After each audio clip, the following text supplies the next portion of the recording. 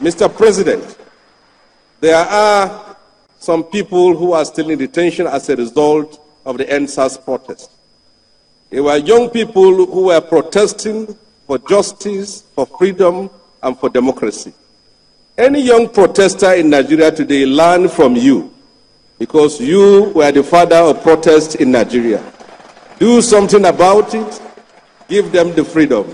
You taught us, you funded us to stand up and fight. So they are your children and your grandchildren. Give them the pardon. Thank you. And Tinubu never believed that Shehu Sani will expose such thing. Everybody knows that Tinubu really was the master of a protest. According to Shehu Sani, you taught us what these innocent children are doing today. You funded us to do that years ago. So how come now you have left all these Sars protesters to suffer in penury in prison yard, in DSS custody, for no reason, because they protested for New Nigeria? Tinubu never saw this coming. He was the master of protest. He heard Shehu Sani said that.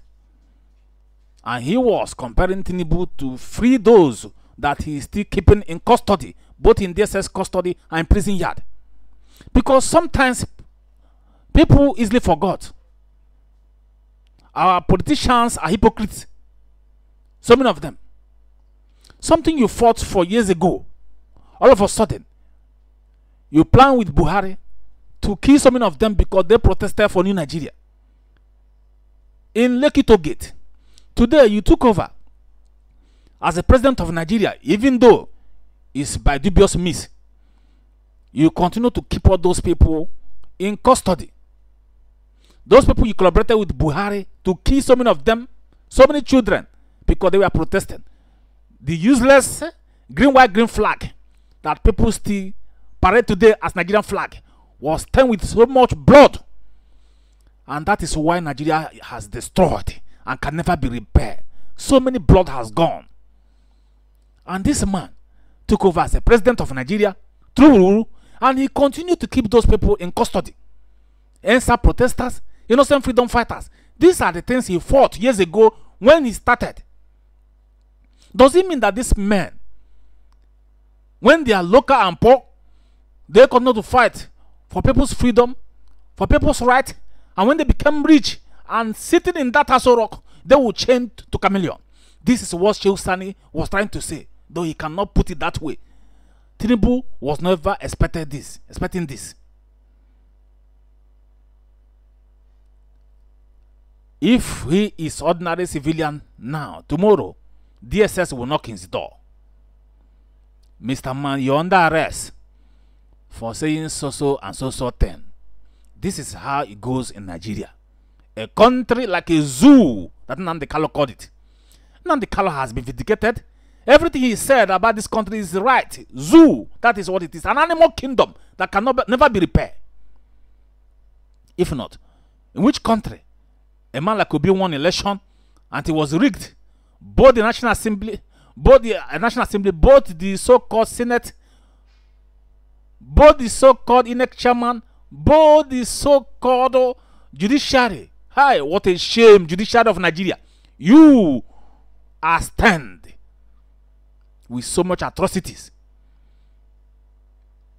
The poor masses suffer to vote for person that they want to be their president. You rigged it because of bribery. $50 billion. Did I say $50 billion? No, it was $50 million. We are still waiting for you people to confess. But before I deviated, Shehu Sani was talking about innocent South protesters that was kidnapped by DSS, jail for no reason. Some of them killed till date. They claim it was unknown soldier. Just like they claim in Fela's aspect when they killed her mother. Even though I know that that fool, Shehu Kuti, does not behave like his father at all. But we must continue to say the truth. the way it was and the way it still is.